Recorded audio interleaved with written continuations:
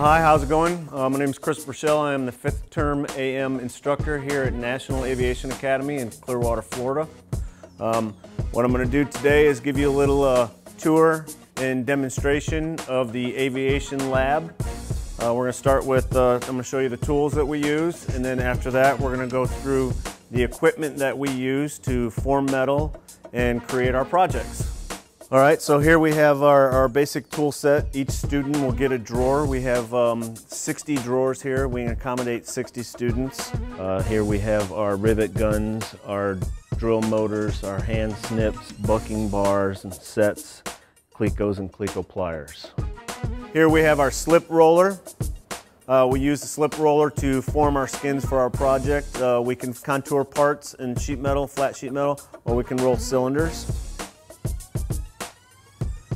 Here we have our box and pan brake. This is for bending metal. We always have to remember when we bend a 90-degree angle or any type of metal, we want to bend it 90 degrees parallel to the grain. Here we have our notcher. We can cut corners with this, inside corners. This one here is called the Beverly shear. We can nibble with this and cut small areas and scroll with it. Here we have our 4-foot shear. This is a pneumatic shear. This is for shearing flat pieces of metal. Here we have our belt sander for fine-tuning edges on metal. And we have our bandsaw, also for cutting metal.